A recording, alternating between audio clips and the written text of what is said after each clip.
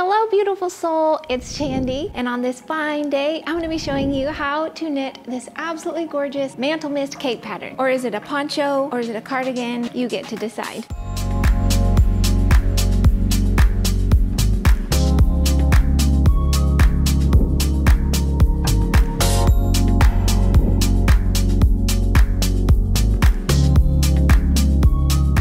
This gorgeous mantle mist pattern by Janica Carter can be downloaded at expressionfiberarts.com, and we're going to put the direct link to it in the description for you, as well as to the yarn that we use for it, so you can head there and check that out. This versatile pattern is a simple 4-row repeat. That is it, and it consists of pretty much just knits and purls. So if you can do a knit stitch and a purl stitch, you are golden. It's actually just rectangles. It is very simple and straightforward, so it is really great even if you're a beginner, and even if you think you can't do it, I know that you can. It really is that simple. It is one size fits most, but should you want to adjust the size, it's really easy to adjust the panels since they are just rectangles. Now you have a couple of different options with this pattern. You can wear it like a cape, just like we're showing with the sides open, or you can seam up the sides, leaving a space for your arms, and it's gonna be more like a flowy cardigan if you like that. Or you can seam up the front, leaving a space for your head to come through. Just rotate it a little bit when you wear it, and it will be a gorgeous poncho. So it's completely up to you, however you prefer to wear it. Another thing I love about this pattern is that it is great for so many different occasions. You could wear it as a beach cover-up. You could take it with you in summer when you're going indoors and the air conditioner is blasting. You could also wear it as a layering piece for fall or winter. It would be so super cute. So there's just lots of different options, and you get to choose however you prefer to wear it. I think it's gonna carry you through all the seasons, and you're just gonna reach for it again and again. The yarn that we chose to use for this pattern is our Leicester Sport Weight yarn. It's got superwash merino wool and lyocell, so it has a gorgeous structure, but also a really beautiful drape and a gorgeous sheen. So all of your projects will have just a subtle little glow to them. It's very soft. It's great for everything from baby blankets to sweaters, accessories, shawls, you name it. The color that we, wait, what is it? Oh, the kit that we used for this particular pattern is our hand-dyed Lilo Hues kit, which is a beautiful teal to gray gradient, and it is just, oh, and real quickly, should you ever see a color mentioned in our videos but not see it on the site, just feel free to email us and we'll see what we can do. Now, in addition to the yarn, you're also gonna need US size 5 24-inch circular knitting needles. You're gonna need some scrap yarn or some kind of stitch holder to hold some stitches on. You'll also need stitch markers, darning needle, and some scissors. So to make this pattern, what you do is create 2 front panels, and then you join them together, and then you knit the back in one piece. For the first front panel, you're gonna start by casting on 130 stitches. I'm just gonna do a little demo today, so I'm just gonna cast on 13.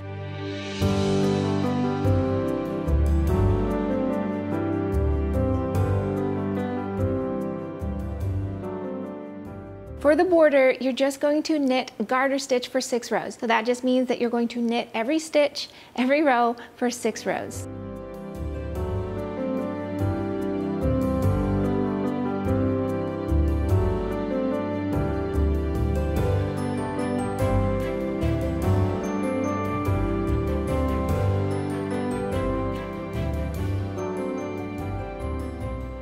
For the body, here are the 4 rows that you're going to repeat for the entire pattern. The first row of your 4-row repeat is super simple. You're just going to knit every stitch all the way across. So nice easy row to get you started.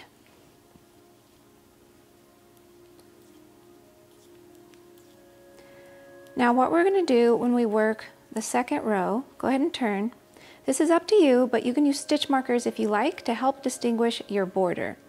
If you want to use stitch markers, go ahead and knit 3, 2, 3, and place a stitch marker. It doesn't have to be anything fancy. You can use little hair bands, scrap pieces of yarn, anything just to mark that those 3 stitches are your border. Now you're going to pull your yarn to the front, and you're going to go ahead and purl each stitch all the way across until you have 3 stitches left. And those 3 stitches are going to be your border on the other side. And again, if you like, if it helps you keep track of that border, you can place another stitch marker there. To finish off this row, you're going to knit those final 3 stitches. Go ahead and turn again. Now to work row 3 of the 4-row repeat, go ahead and knit those first 3 stitches to form your border on the side. Slip your stitch marker from your left needle onto your right needle. And this is another super simple row. You're actually just going to knit every stitch all the way across. When you come to your next stitch marker, pass it from your left needle to your right needle and knit those final 3 stitches. So that was just knit every stitch across. Go ahead and turn and let's work row 4. Again, you're going to start by knitting those first 3 stitches to form your border. 2, 3, and slip your stitch marker. Now bring your yarn to the front and purl 1, yarn to the back, knit 2. And repeat that all the way across till you have 4 stitches left. Purl 1, knit 2. When you have 4 stitches left, you're going to finish off that row by working a final purl 1, pass your stitch marker from your left to your right needle, and then knit those final 3 stitches for the border on that side. And that's what it should look like. You're just going to repeat those 4 rows, changing colors as mentioned in the pattern or as desired. And you can just pull the yarn up the side. And if you're unfamiliar with that technique, we do have a video showing you how to do that if you would like to check that out. When you reach the shoulder, you're going to put those live stitches onto a stitch holder or just some scrap yarn and set that aside. Then you're going to repeat all of that again to create your second front panel. When you're ready to join them together, it couldn't be simpler. You're going to take the piece that you set aside and place those stitches back onto your needle. Then you're going to knit all the way across both panels, connecting them with a knit 2 together. Let me show you what that looks like. Here's the first front panel that I made and set aside, and here is the second one, which is still on the needle. What you need to do is take this first panel and slide it back onto your needle. And I'm just going to put it onto the opposite needle from where my current piece is. Slide those stitches from your stitch holder, bloop and bloop, and you're done with your stitch holder. I'm going to slide that all the way around. Now it should look like this. What you're going to do to join them is knit all the way across, working a knit 2 together to join the panels, and continue knitting all the way across the second panel. When you reach the 2 stitches that you're wanting to join together, you're just going to go ahead and knit 2 together, and you have now successfully joined your panels. And there you go.